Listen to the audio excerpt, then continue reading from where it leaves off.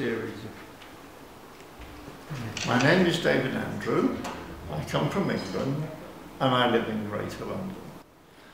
I brought one thing with me, which was that I wanted to do work on policy because I'm a member of the Green Party. I'm particularly concerned with the fact of getting by in the world with using up less stuff.